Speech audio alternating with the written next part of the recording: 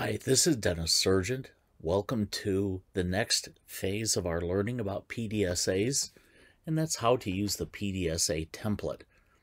This opportunity to use the PDSA template is a way to link your PDSA to the aim of your organization. So why use this PDSA template? We've referred before to the PDSA as the heartbeat of organizational performance, and the template helps you document your thinking in just a few minutes. We've incorporated the model for improvement and the evidence of improvement questions in that template in order to help you think through our theory and our plan.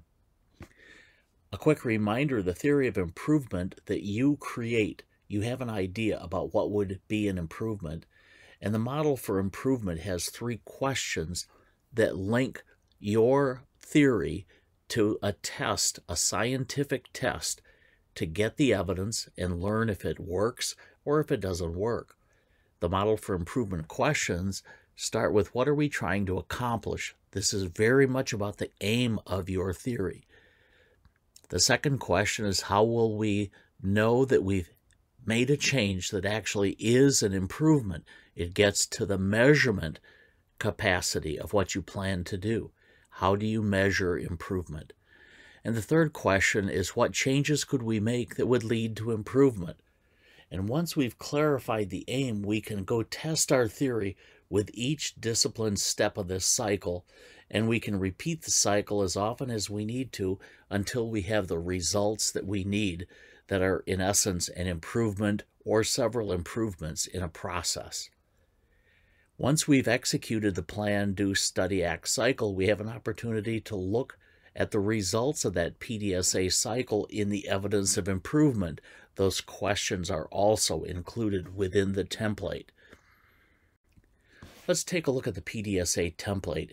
It's a Microsoft Word document, and it's an opportunity to gather your basic information together, to provide a context of the PDSA to the system, also to connect our PDSA to our theory and the aim. There's space to document our plan as well as the do, study, and act phases. And when we replace the questions with our answers in each of the 4 phases, we will have completed the first and second and third cycles of learning and improvement. We can continue this process until we've reached our aim. Let's look at the context questions. We can change the blue and bolded title, make it fit our specific theory we're going to test. We can also change the logo, and we can begin to answer these context questions here while keeping the blue and bold headings. We look for context in our answers. In this case, we changed the title. We did not change the logo, but you could certainly do that. We answered each of the questions, and we kept the blue and bold headings. We can now think about how this aim supports the system. Let's take a look at the plan section. Here's where we detail our plan changes at a high level. We answer this high-level question to describe the change to be tested, and then we spell out more specific details by answering the 4 remaining questions. In our case, we detailed our plan changes at a high level. We spelled out more specific details as described by those questions, and we prepared to execute. Next, let's think about our progress. We've had to think about our theory of improvement in order to fill out the context. This connects our PDSA to the aim of the system, and we've also had to think about our plan in order to fill out the plan portion of the template. So now what do? Well, we begin to implement the do phase. We do what we said we'd do. We engage the team members in the process. We track our progress and the obstacles, and we use the template to tell the story of this phase. This telling of the story is how we discipline ourselves to write down what it is we thought we would do, what we did, and then the discipline is that when we have the paper record staring us in the face, we don't get to change our mind and say, oh, well, I really intended to get what I received. It's an opportunity to keep ourselves really focused on what did we think and what did we learn. So the story of the do phase is exactly what we said before. for our other phase, we simply answer the questions by, we did what we said we'd do, we engaged the team, we tracked our progress, we determined the obstacles, and we tell this in the story of the do phase. So now what's next? What do we study? Well, we planned what we said we'd do, we did it, and now we want to take the evidence of our experiment and start studying it. What do we do next? Well, when we study what happened, we compare what happened to what we expected to happen, and we answer the template questions. We fill in the answers in the template, and it's just a simple matter of taking the non-bolded text and replacing it with our answer.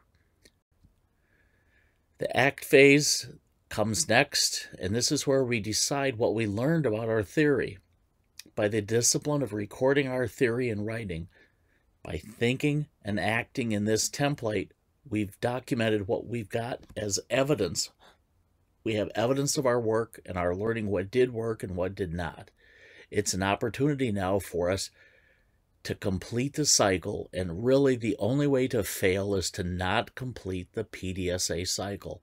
It's fundamental to learning and fundamental to improvement. It breaks the status quo. This is our opportunity to decide. We prove whether our theory worked and decide what changes to make. We get to decide what we improved by our theory and learn what did not work. We have now the evidence of improvement or learning, or sometimes both. And before we spend the time and effort to spread our theory any further, we've gotten the first piece of information that tells us whether our theory is correct. This is scientific capability. It is scientific improvement. It's not speculation. It's not suspicion, not superstition, certainly not the status quo way of managing. It's not about gut feel, seat of the pants, or other baloney. It's an opportunity for us to have evidence. So what are we waiting for? I want to thank you for your interest. We have provided this video to you for the use. You're welcome to download the template and use it at your leisure, or better yet, to a higher purpose for improvement in learning in your organization. Thank you very much. You're welcome to call me or write me at any time. Have a great day.